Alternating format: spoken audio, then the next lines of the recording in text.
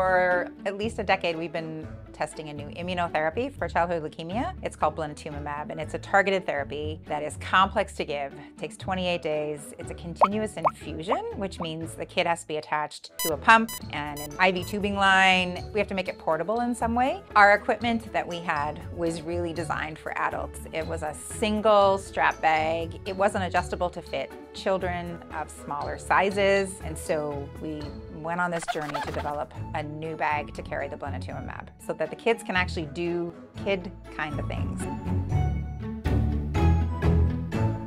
So the backpack is definitely better than being inpatient. You don't have to be stuck in the hospital. Being inpatient sucks. The bag gives me freedom.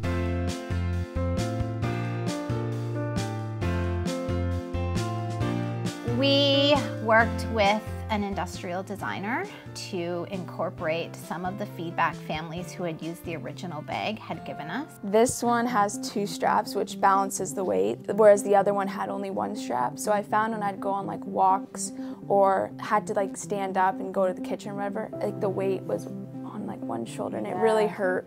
Keeping all the important elements in terms of being able to keep the pump and the medication safe. It didn't have as many pockets and different ways that you could run the tube through and have a little bit of extra storage. But also being able to make it a little bit more user-friendly and more amenable to life at home to be able to manage this for 28 days. It also doesn't look very fun. They said the bag looked like a medical bag. So we really try to reduce that medical appearance.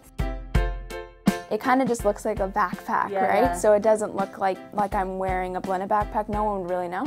So we had a number of different patterns we could choose from. We've got some cats, some llamas. The llamas are really fun. First of all, which backpack did you choose? I chose the turquoise one with llamas. Would go out to like the distillery to eat for dinner or like down to the harbor front. The Santa Claus parade, the subway. The new bags are longer, so the medication bag at its fullest is able to fit in as it should. So you can see here the pump sits in here securely, but it gives them a good visual window to make sure that the pump is infusing. We have spots where we can feed the tubing through. You can see your feed here to your medication cassette. And then the other side of the cassette is the patient side of the tubing that will come through here. You can coil it, and there's lots of little tags on the side with Velcro to help coil it up. We also provided some additional space in here to be able to put some of the other things that they need in the bag.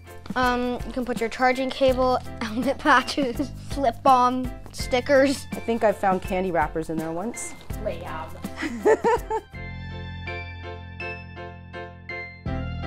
I think it offers them a break from chemotherapy that's really toxic and has so many side effects, and you can't be with your friends and you can't go to the park. It just offers a little bit more freedom to live life fully and not to be always at the hospital. I want to get to play the piano, want to get to see my siblings, I want to get really to do anything that I like doing. I'm really, really hopeful that this is a bag that can be available to any kid getting blinatumomab in Canada, in the United States, across the world. You could think about it for kids who are at home on IV antibiotics. Maybe you're at home on TPN. I mean, I think we haven't thought about all the possibilities. So I really hope we find a partner who will help us get the bag out to everybody who would benefit from it. It's a pretty cool project. I've never done anything like this. This is a lot to ask of a family to go home with an infusion for 28 days. And if it can make things a little bit easier for them, it's been a great opportunity to be able to do that.